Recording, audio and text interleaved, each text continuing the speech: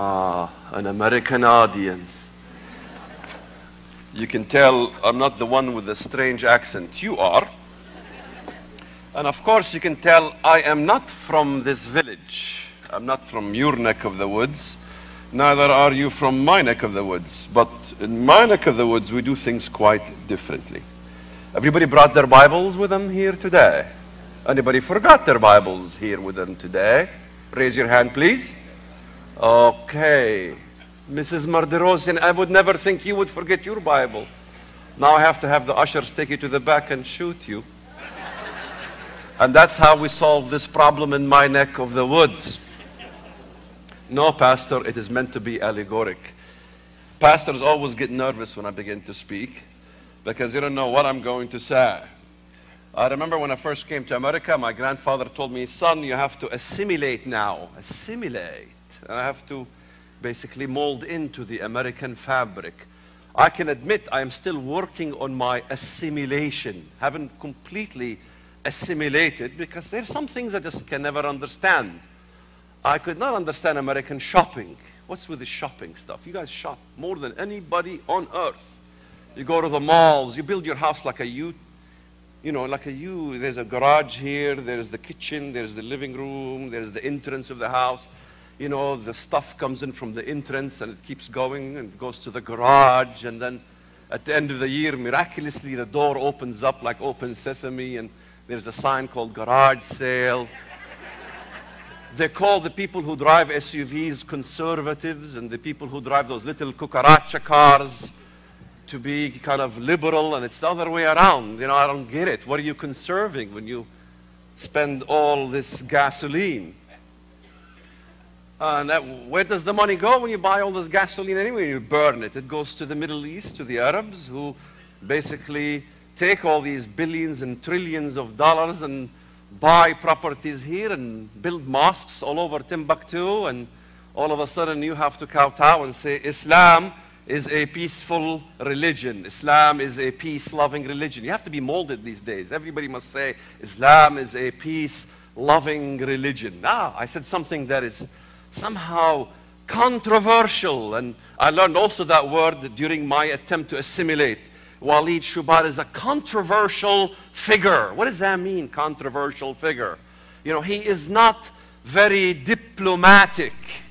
You know, I learned, you know, there's one thing everybody keeps talking about, even in churches, you know, that doesn't exist anywhere in the Bible, and that's the word diplomacy. In my dictionary, if you want to learn what diplomacy means from a biblical perspective, please see hypocrisy. It's all hypocrisy. I just could never assimilate fully, I'm sorry. I tried. I could never like football. I know I will get crucified. If Jesus Christ came to America, they probably crucify him because he criticized football. I don't think Jesus would like football. I mean, who would like to see a bunch of guys dressed up in leotards fighting over some piece of rubber, oblong-shaped rubber?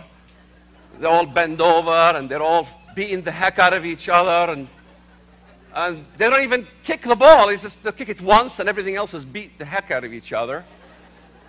And I looked at that stuff and I said, it's not for me. I could never blend in, never blend in. And I went to churches when I was Muslim in this country. I remember walking into Chuck Smith's church, and I could never understand lots of things. I remember the first time I asked for a Christian girl to witness to me. I was working at Jack in a Box in graveyard shift. And I said, Merlin, you told me that there is evidence and the truth for what you believe in Christianity. Tell me, why do you believe in Christianity? I mean, what a question. And she says, well, I believe in Christianity because I have the miraculous ability to speak in tongues. That was graveyard shift. I said, can you show me a demonstration? What are you talking about? And she raised her hand and she said, shurabarahanda, shurabarahanda, shurabarahanda, shurabarahanda. And I said, why don't you just go buy a Toyota instead? I remember leaving Jack in the Box. I said, I will never, ever talk to Christians again. I had enough of it. And every time I met a Christian, they wanted to witness to me, says, give me the evidence for your Bible. Give me the evidence of why you believe what you believe.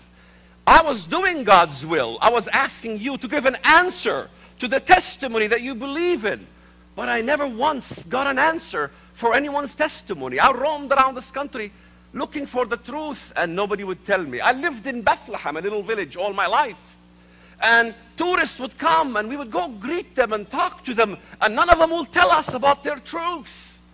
Or beware of Palestinians, you know, they're terrorists and all these things. And you came to our land, and we never knew why you were visiting this land. We never even appreciated what was going on in that land, even though we ourselves lived in that land. You did appreciate the stones and the dust of that land. So I'm not here to criticize you. There's much that you have given to the world that is so tremendous. I'm not looking about the bad things about America, like football. I'm looking about the good things in America, like Christianity. And I remember, I don't want to share my testimony, how I was a terrorist, planted a bomb, and did all these violent things. I'm not here to gross you out about all this stuff, but I'm here to basically tell you what I've discovered here in America. I remember the time when I told my wife Maria, I says, Maria, you know, it is time for you to convert to Islam. She was basically grew up a Catholic, and Maria says to me, well, why should I leave my biblical heritage? Wow. Now, there is a person who challenged me as I was challenging those Christians I was running into in America. And I says, well, the Bible has been corrupted. That's why you should become a Muslim. All Muslims all over the world believe the Bible has been changed and the Quran is the truth, and the Quran came to correct the Bible. The Quran was the truth, Maria. She says, well, show me these corruptions in the Bible and I will be glad to convert to Islam. Praise Allah. I'm going to go find those problems in the Bible, and my wife is going to become a good Muslim wife. She'll wear a hijab, and I will live happily ever after. I will have Muslim children, and this is great. I'm going to find the corruptions in the Bible and prove my wife wrong. The first thing I learned as I went through my endeavor and my search was I discovered the book of Shoebat. Have you heard of the book of Shoebat? Yes, there is a book of Shoebat, my book. In chapter 1, verse 1 in Shoebat, Pastor, don't get nervous. It says, man thought he was smart, but woman is smarter. She simply asked me a question. Show me the evidence of the corruptions in the Bible, and I will be glad to convert to Islam. My wife witnessed to me in a way that I never understood, and I went looking for a Bible. I purchased a Bible for $10, $10. King James. Blue covers, and I wore the thing out looking for the corruptions in the Bible. I was so shocked to read what I read. For the first time in my life, really, I began to look into the scripture without any interference from pastors or anyone or churches or Christians, Shura Barahanda or Teora or all these, you know, what I call freaks. I began to look into the text. Right there in Genesis, God says, I will put enmity between you, Lucifer, and the woman. There's this woman again. That the devil hates the woman because the woman was the vessel. She brought forth the seed of the Messiah. Sorry guys, God chose them. And the enmity between Lucifer and the woman, I began to learn right there that all cults, every single one of them, hates women. All cults abuses women. It was Christianity that brought freedom to women. And these days they say Christianity is a backward system. It's not. It is what made the West great. It was what made this country great. And by the time I read the Bible, and by the time you reach Isaiah, the prophet, for I am God and there is no other. I am God, there is none like me. There is no God like the God of the Bible, foretelling the end from the beginning. So when you see it happen, that you know that I am God. He's the God of the prophetic word. He's the God that proclaims the future in the past. It is futurology 101. The class I needed all my life, that I went to universities and took psychology 101, English 101, everything 101. It was all garbage. But now I'm into prophecy 101. I was so fascinated with what I was reading. I was reading words that came out of my homeland, about the land, the topography, the Eastern mentality, the culture, everything. And by the time I read the book, I began to see American culture really is contrary to what the Bible says. Even the churches are contrary to what the Bible says. Here you have, when I first went to church, I remember, you got the youth ministry, then you got the newly singles ministry, newly married couple ministry, and then you have the middle-aged group, kind of salt and pepper right there, haven't been salt already, ministry. Then I looked over there and said, what's that over there? It says, that we don't want to go there. That's where the old geezers hang out and play bingo. I says, well, wait a minute. The Bible says, let your older women teach your younger women. If you have the younger women down there and the older women down there and the newlyweds right here, what do you think a newlywed do all the time when they first get married? Number one, fight. They fight. They go to the class in Sunday school. He was so abusive. He called me names. What did he tell you? He called you what? Walk out. Make sure you take the credit card with you. Walk out. An older woman would say what? Darling, let me tell you something about marriage. Ignore. Lesson number 2, ignore. Lesson number 3, go to lesson number 1. Ignore, ignore, ignore. At the end of the night, he needs you. He wants something, and then he will be on his knees, and you can get the credit card then anyway. Men need women. Women don't need men. Period. They don't need us. I can stand on the street corner. I can lift up and show those hairy legs all day long. Nobody stops. Have your wife try it. Get in a truck,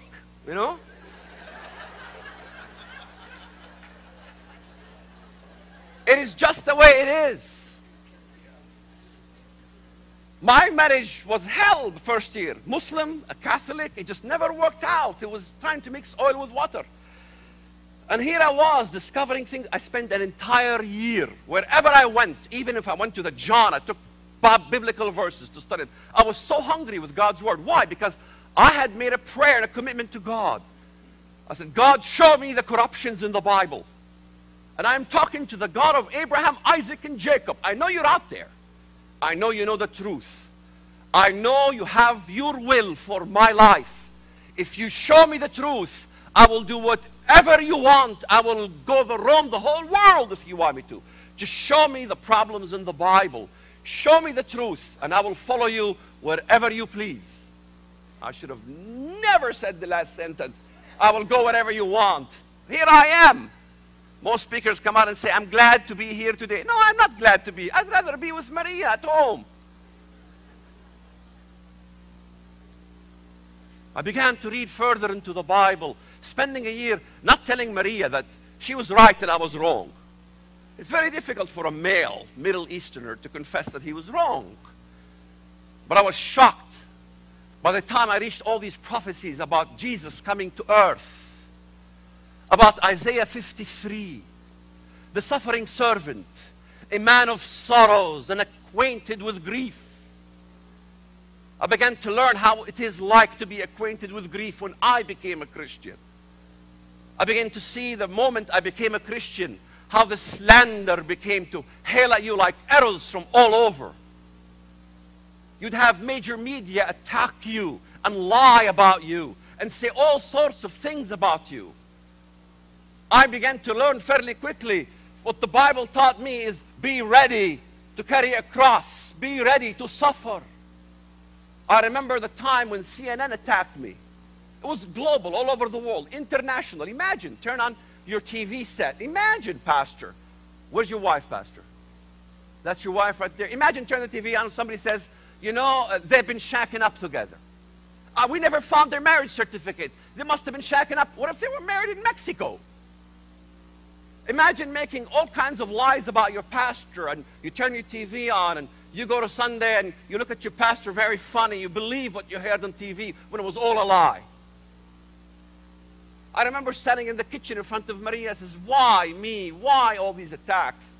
My wife, Maria, always, God bless her. She really helped me out a lot. She said, honey, who do you think you are? I said, now I want insults from you too. She said, you don't understand what I am saying. She said, who do you think you are? If they slander Jesus Christ himself, don't you think they will slander you? Did you forget what Jesus himself said? Blessed are you when they persecute you. Blessed are you when they say all kinds of calumny against you for my name's sake. Most Americans don't even know what the word calumny means. I will teach you English too, yes. Calumny, slander. The first thing they will do to you when you become a believer is they will slander you. You will be slandered. If I search your pastor's name on the internet, there better be a bunch of garbage on him. Because if he's all nice, nice, nice, I'm really concerned. They will hate you for what you believe. They will reject you. They will kill you. He said, I send you a sheep amongst wolves. All these things I read. Fascinating things. By the time you reach the book of Joel, and there you see how Christ comes down to earth. I will gather all nations to the valley of Jehoshaphat. Then there's Messiah. He will enter into judgment. He judges the nations. For they have scattered my people. They have also divided up my land. That the land of Israel will be divided. And I was all my life an anti-Israel terrorist. All my life I wanted to destroy Israel. I remember even my mother, who was a Christian. She's an American, just like you. She could never assimilate in the Middle Eastern culture. She didn't realize when she married my father that he could take her to the Middle East and she can say goodbye to her country and she has no right to even return. Girls, don't marry a Muslim. Am I racist? No. Do not be unequally yoked. The pastor is right. Your parents are right. No, love doesn't conquer all in that case. Love is not to marry out of your belief. You must marry somebody who believes the same way you believe. My mother didn't realize one instruction out of the Bible. Married my father, a Muslim. He went to the Middle East and she lost everything.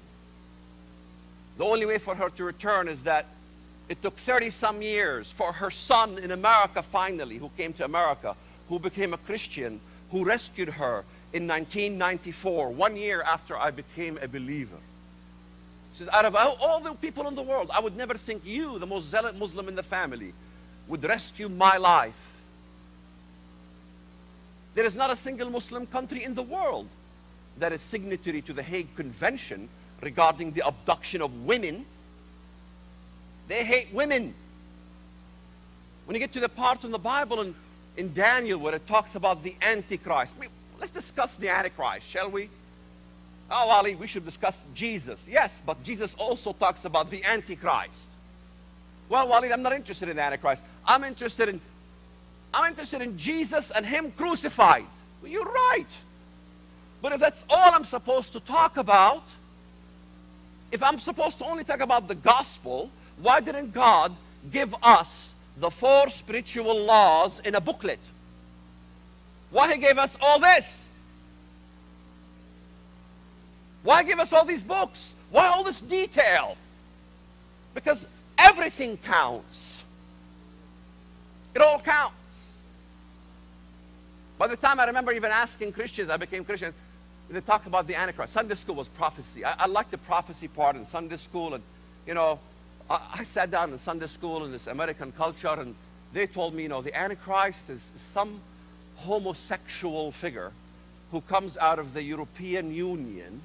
He will lead the European Union and he's a homosexual. Most likely he could be a French or German homosexual because the European Union includes France, Germany, Spain, Italy, all these countries. He's a French homosexual? If you don't believe me, John Hagee, I like John Hagee. He's a friend of mine. But he said, he got on Glenn Beck and he says, the Antichrist is most likely a French-German homosexual. Well, how do you know, number one, he's French or German? Number two, how do you know he's homosexual? Show me where in the Bible it says the Antichrist is even homosexual. Can somebody show me?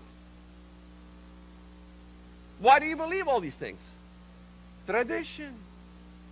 Let's go to the Bible, shall we? You all have your Bibles, right? We only shot one person in this crowd, and that's my friend, Mrs. Merderosian. Daniel chapter 11. And in Daniel chapter 11, it tells us the summary of the Antichrist. But before I delve into Daniel 11, I must ask you to all remember one very crucial verse in the Bible about Antichrist. And that is 1 John chapter 2, verse 21, 22, all that area in 1 John. What does it say in 1 John? Who is the liar? Who is what? Who is the liar? God speaks. Who is the liar? Boy, God doesn't mince words. Who is the liar? It is but he who denies that Jesus is the Christ, that God became flesh. He is Antichrist that denies the Father and the what? Son. The Antichrist spirit denies the Father and the Son.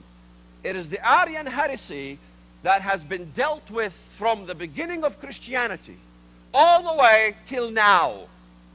The Antichrist is not some Catholic guy. Catholics don't deny Father and Son.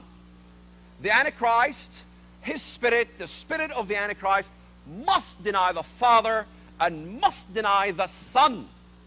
Why is that crucial? Because there is one religion that is vehemently anti-Father and anti-Son, and that is the religion of Islam.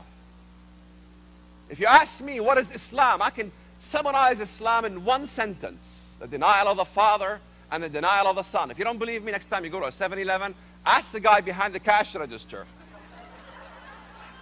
Ask him, what do you have problems with Christianity? He will tell you, you say that God is our Father. You say that Jesus is the Son of God. God has no son. We memorize the verses in the Quran. قُلْ هُوَ اللَّهُ أَحَدٌ اللَّهُ الصَّمَدْ لَمْ يَلِدْ وَلَمْ يُولَدْ وَلَمْ يَكُنْ لَهُ كُفُوًا أَحَدٌ. God has not begotten a son. This is the most blasphemous thing. Because most Americans think when they think of Islam, they think it's just another religion. No, Islam is a Christian heresy.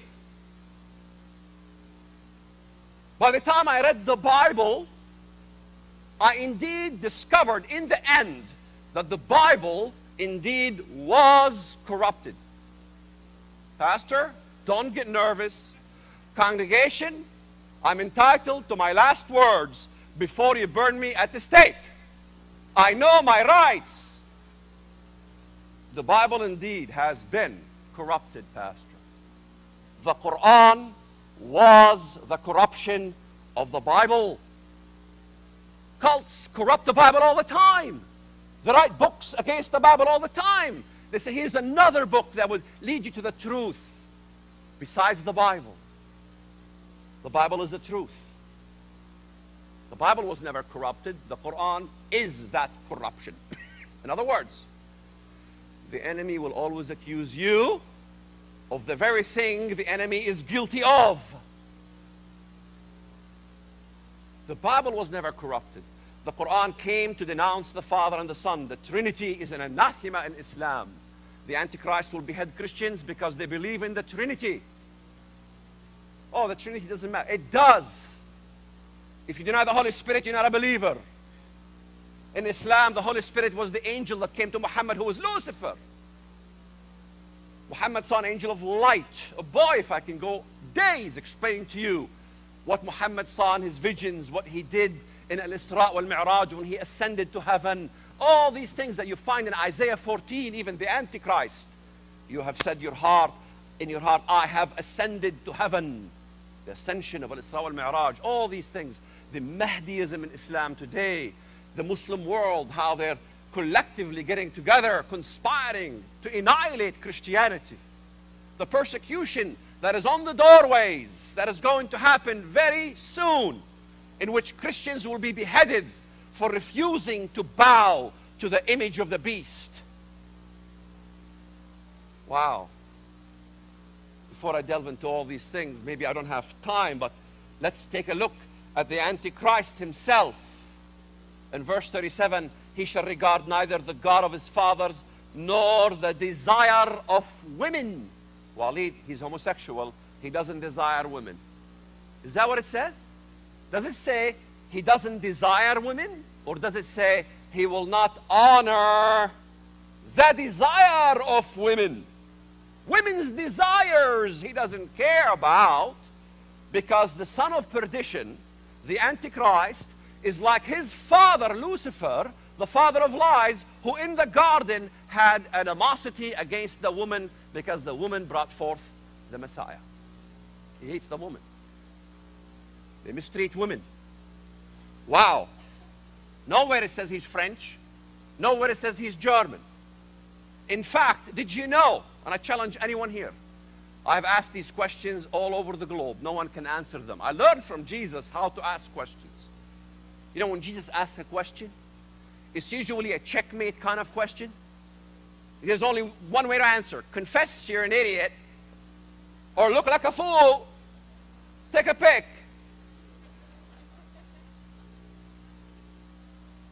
John the Baptist, the Pharisees. Remember the story? Who do you say John the Baptist is? If they say he's not a prophet, they get stoned. If they say he is a prophet, well, he said, I'm the Messiah. Nah. Right? Jesus-style question. And I ask Jesus-style questions all the time. I'll show you a Jesus-style question. If you look at the entire Bible, and you study every single nation that God deals with, in the ends of days, God's going to deal with specific nations that he names them by name. Did you know that? You know, all the stuff you read in Revelation, the beast, the Antichrist, all these things, do you know all that's interpreted for you already? It's interpreted for you in the Old Testament, but you never read it. You never really read it. You read Ezekiel 38, but you never read Ezekiel 28. I bet you if I make a test right now about Ezekiel 28, you'll all flunk. 38, maybe 50% of you will get an A. The rest will get an F. But, you know, there's so much in the Bible about these nations that God deals with. In every single nation that God deals with in the ends of times, all the nations that are mentioned by name are Muslim. Did you ever think about that? It's even much more important than that. In every single verse in the Bible where Christ fights a nation, and that nation he fights is mentioned by name, that nation is Muslim today. Do you ever think about that? Where is Jesus coming out of Germany or France or even Italy or even Rome? Well, sure, the Bible has Rome mentioned several times. Not once does he mention it literally by name. Where is the burden against Rome? But the burden against Arabia is all over the Bible. Why don't you study the burden against Arabia? And who destroys Arabia? And how significant is Arabia in the Bible? I could give an hour lecture about Arabia and the Bible. But in America, they say, wrap it up. You only have 45 minutes. Right, Pastor? Or else they don't collect a love offering for you and you go home empty pocket.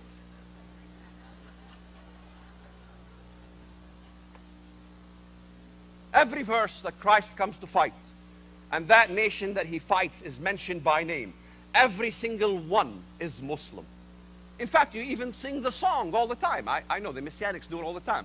Behold, he comes riding on the clouds at the trumpet call, right? Lift your voice. I don't have a melodious voice like you do. When I sing, the flies don't fly. It's a year of Jubilee. Out of Zion's hill, salvation comes. Behold, he comes riding on the clouds. And I always ask the question, if he's coming riding on the clouds, where is he going? You know, nobody knew. You broke the Guinness Book of Records of singing songs that you don't even know what they mean. Where is he going? They don't know. Well, the verse comes from Isaiah chapter 19. Behold, the Lord comes riding on a swift cloud and is coming into Egypt. Hello? Egypt? Well, we don't really like all those names. Egypt, Syria. We just want to make a song to praise the Lord. Let's take those names out. So you make all these songs and the countries are taken out. So you don't know what in the world is going on. Every time you discuss prophecy, you go to the book of Revelation all the time. Well, why don't you start at Genesis? The Bible starts from Genesis, not Revelation. The allegoric parts have already been interpreted for you in the beginning. So when you begin to read the Bible, by the time you get to Revelation, you'll begin to understand what Revelation is talking about. You know, Jesus, in Isaiah 63, he comes out of where? Somebody tell me, come on, it's a quiz. Yes, there'll be F. Some of you will be shot at the spot. Isaiah 63, when he comes with his garments sprinkled with blood, where is he coming from? Nobody knows. Shoot them all. There is no excuse. You're waiting for Jesus? I am waiting for Jesus. And what does Jesus want me to do while I wait for him? While he tarries, what must I do as his servant? Work hard. Save Christians. Save the suffering and the persecuted. Because even in Isaiah 19, the believers in Egypt will cry to the Lord to send them a Savior. And he will send them a Savior and a mighty one. Who is the mighty one? Jesus. The Psalm says, gird your sword on your thigh, O mighty one. He comes to rescue the believers in Egypt. Who are the believers in Egypt? Copts. How many of you have ever looked up the word Copt? Oh, these are not evangelical kind, you know, Greek Orthodox. We don't like these guys. Well, he never mentioned the evangelicals in America. He comes out of Edom, Isaiah 63. He comes out of Edom with his garments sprinkled with blood. He fights in Edom. Where is Edom? Some might say Jordan. But the Bible gives us a greater definition. In Ezekiel 25, God says, I will stretch out my arm against Edom. God stretches out his arm. What is God's arm? Nobody knows. God's arm means something. Look at Isaiah 53. What is the first verse in Isaiah 53? Who has believed our message? And to whom has the arm of the Lord been revealed? To whom has the Messiah been revealed? The arm of the Lord is the Messiah himself. God will send the Messiah. I will stretch out my arm against Edom and make it desolate from Teman, and they of Dedan shall fall by the sword. American Christian says Teman, Dedan, skip. I don't know. What about me, Lord? It's so personal. Everything is so personal. For God so loved the world that he gave his only begotten Son. He loves the world, the earth. We need to save the earth. He talks about Edom. He will send him to Edom. He will fight in Edom. Where is Teman? Yemen. Dedan, Arabia. He treads the winepress in Isaiah 63. You know, you read Revelation when he treads the winepress. You go, well, we know maybe that's Rome. He treads the winepress. He tells you in Isaiah 63 where that winepress is. It's in Arabia. He even tells you Iran will destroy Arabia. Why? Because as you thought all these years that the harlot of Babylon is Roman Catholics, Sean Hannity is not the Antichrist. Bill O'Reilly is not an Antichrist. These guys don't deny the Father and the Son. And I got you all nervous by now. You want to throw me out. But let's take a look at the text. The Antichrist denies the Father and the Son. I can stand up on the street corner right here, day in and day out, and say the Catholic Church is the harlot of Babylon, and say the European Union is the Antichrist, and no one kills you. But I dare you to stand on the street corner and say Islam is the religion of the Antichrist. And Arabia is that harlot. It's an abomination. Mecca is an abomination to God. People bowing all day long, cutting heads off so they can bow towards that image in Mecca is an abomination to God. Tell me, would you have the courage to do it? Most of you will be afraid. Most of you will convert to Islam and repent later. You're afraid of Islam.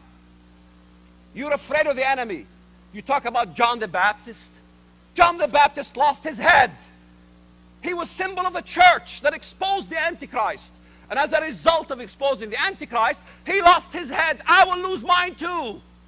But before I lose mine, maybe I care about you enough to tell you, you've been infiltrated. Your country's been infiltrated. You have a president who's a Muslim. Oh, he's not a Muslim. I think every time somebody criticizes you so much, when you say something, it's most likely it's because it's the truth. How do you know the truth? Say it, and everybody throws arrows at you. It's the truth. When people compliment you, it's the lie. Forget diplomacy. You're so smart, you've been infiltrated.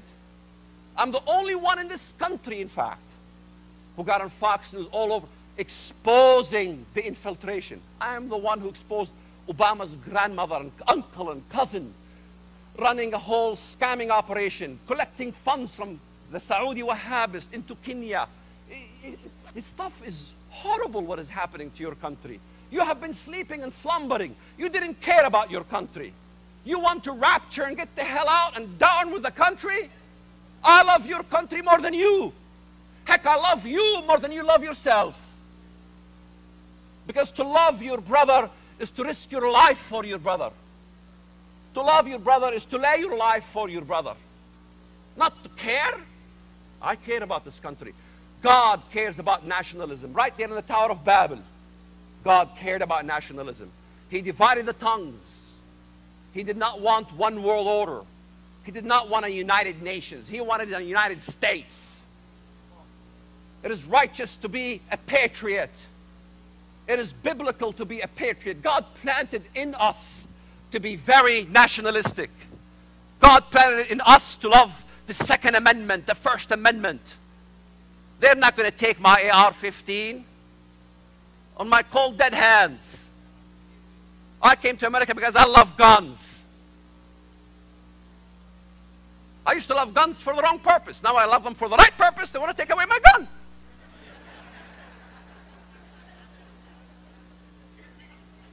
What's the time? Keep going. Keep going.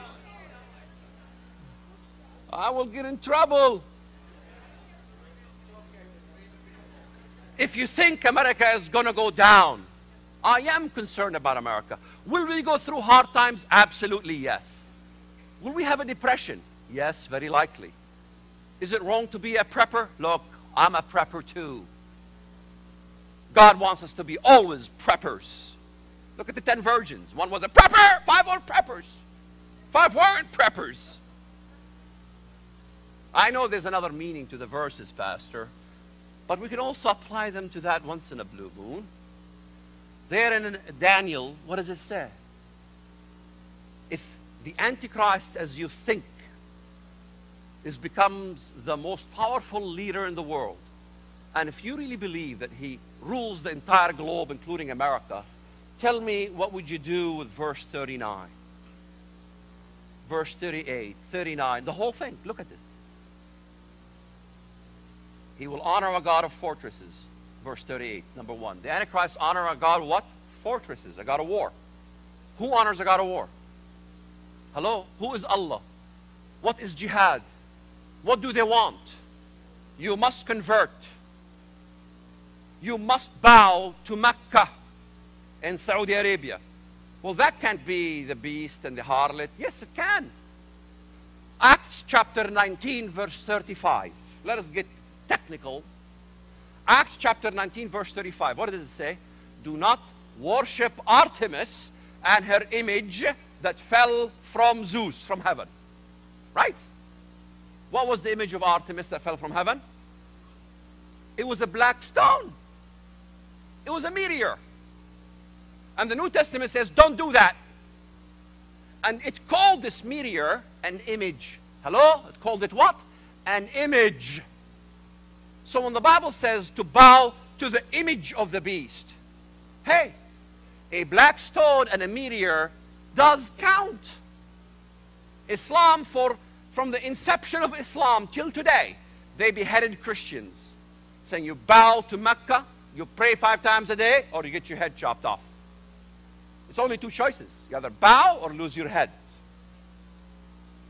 I'm not going to bow, and I'm not going to lose my head. I'm going to fight. Yes, there is fighting for your life. Husbands, die for your wife. If somebody breaks into my house, my AR-15 is right next to me. Shotgun too. If I choose to use the shotgun, it's pretty messy. Now I demand that my wife cleans up the mess. I did the job, she cleans the mess. We have a need to fight. Stand up and fight and be counted. We need to be like Gideon. Gideon fought. Gideon will fight. Gideon is symbolic of Christ. When Christ comes, he fights. And the believers will be with him. The believers will be fighting too. He lands in the Mount of Olives to come to fight. And all the saints will be with you. Wow. I'd like to be one of those saints fighting with Jesus. If you don't like to fight, then don't read the Bible. And right there, look what it says in verse 39. Thus he, the Antichrist, shall act against the what? Strongest fortresses with a foreign god. Hello?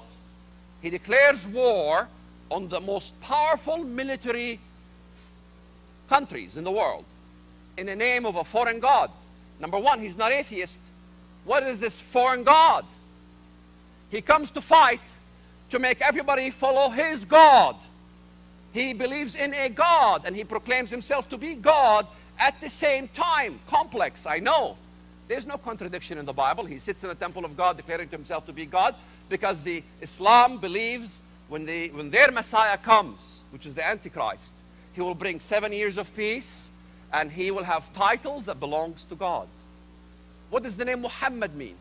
Muhammad means the praised one. Can you call any man the praised one? Can you imagine? Behold, the praised pastor. His name, the names Muhammad takes, the Mahdi takes, all these Islamic things that I learned. Muhammad says about the Mahdi, he brings 7 years of peace. He will rule from Jerusalem. All the things you know about prophecy, we also knew.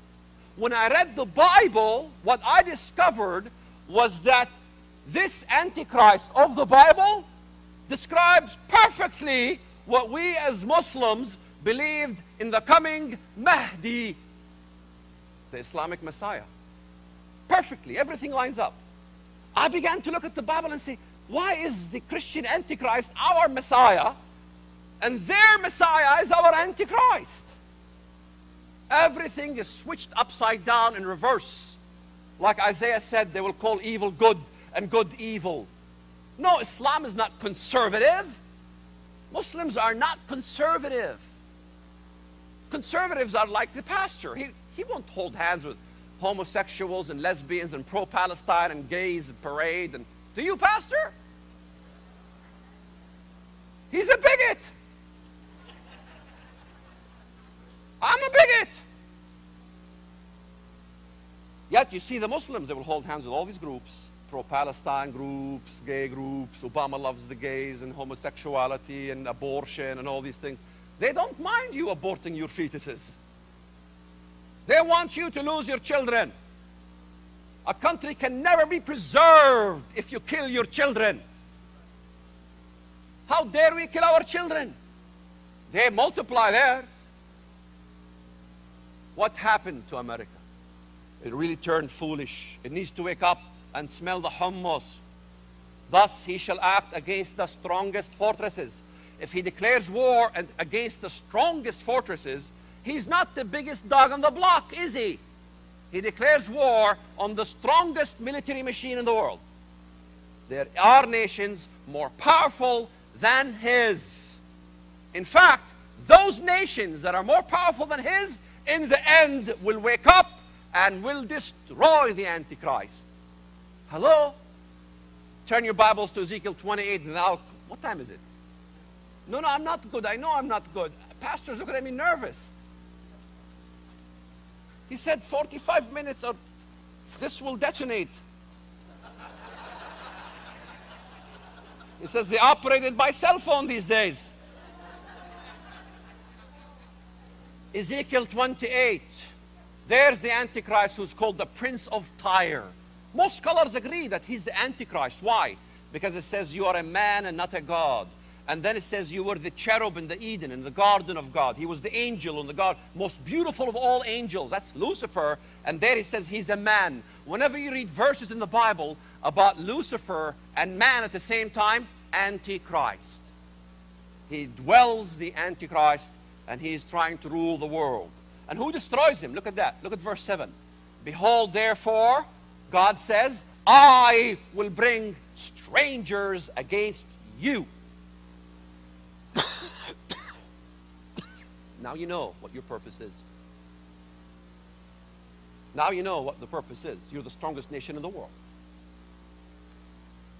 Now you know why God created this nation. If you don't know why God created this nation, then I ask you, who bombed the hell out of Germany? Who bombed the hell out of... Let me tell you about the story of Hiroshima, Nagasaki. Most of you never heard Nagasaki. Let me tell you, Hiroshima, that's what it was. Nagasaki, that's it. 2 nukes. Anybody else with a lip? That to me is America. America finally in the end pulls the club. Americans are the kind of people that, you know, good morning, how you doing, sir? They're so nice. You mess with them long enough. It's a different animal, let me tell you. I know you guys. I know you. You smile at me all the time. I know what behind those eyes. You are very violent. What's this whole thing about baseball bat? You want to solve the problem with terrorism and airplanes? Give every American baseball bat, baseball bat, baseball bat, baseball. Box cutter, baseball bats. That solves the problem, doesn't it? I will run TSA like a charm. I mean, I would fix it for you in 1 minute. Give every American a baseball bat. He brings strangers. Who are the strangers? The most terrible of the nations. Terrible doesn't mean ugly. Terrible in battle. The most powerful in battle. Who bombed the Iraqis? Raped Kuwait. Who bombed the Iraqis? The Americans. God bless Americans when they bombed these raping murderers. Raped girls as young as 8, 9 in front of their parents. And there was the Americans. Clean them all. But America is making mistakes these days. I am disappointed with America today. They support the Syrian revolution, which is Islamic fundamentalists. They support the Muslim Brotherhood. They flipped Egypt upside down. You've been taken over by evil people. But not for long. God has a plan for this country. Look what it says in verse 8. They, those nations, shall throw you down into the pit. It is those nations that will defeat the Antichrist. The Antichrist doesn't rule the whole globe. If he does, why do you think the Bible gives us all these scenarios? 10 horns, 10 toes, the body of a leopard, Greco, the feet of a bear, Persian, the mouth of a lion, Babylonian, Iraq, Arabia. That's the composite of the Antichrist. Why do you think it says 4 beasts come out of the Great Sea? Where is the Great Sea? The Mediterranean Sea. The Antichrist doesn't come from America. Obama's not the Antichrist. The Statue of Liberty is not the harlot of Babylon. The harlot of Babylon is where the Bible says it is. John was taken to the desert. There, God took me to the desert. In the wilderness, empty place. There he showed me a woman riding on a scarlet beast. The city, he says, the woman is a city in a desert. Even Galatians 4, the war between the children of Sarah and her progeny, us, and Hagar, Sinai in Arabia. Isaiah 21, the burden against the desert of the sea. The desert of the sea, a desert in the middle of oceanic water. Al Jazeera, Al Arabiya, the Arab island. They're even buying your TV stations. Al Gore sold out.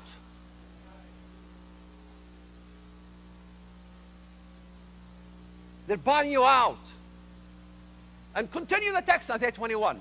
The burden against Arabia. Does that need any interpretation? Who destroys it in the end?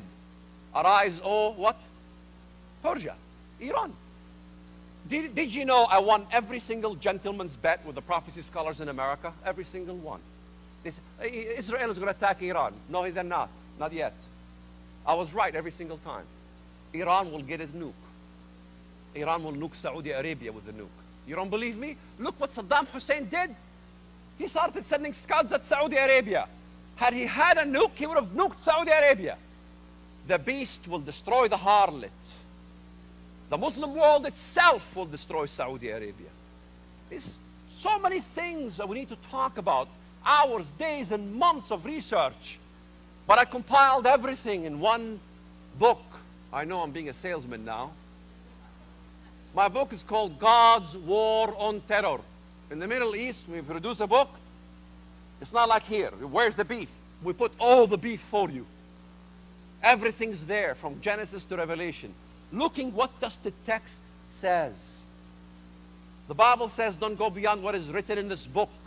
The Bible, I ended up discovering, is a blessing, the greatest blessing. But it's also the greatest curse. The Bible is a curse if you read into it what it does not say. And it's a blessing if you allow God to read what He wants to say for a change. Wake up, my fellow Americans. Wake up. Jesus Himself said, for I was hungry and you gave me food. I was naked and you clothed me. I was in prison and you visited me. He wants you to help the persecuted. Our brethren are being persecuted throughout the Middle East. When was the last time you put a dime to help these people who are dying? If you think that's not a small, if you think this is a small issue, face Jesus in the end. The ones who truly believe have done something about the persecuted. Look at what's happening in Egypt to our believers there.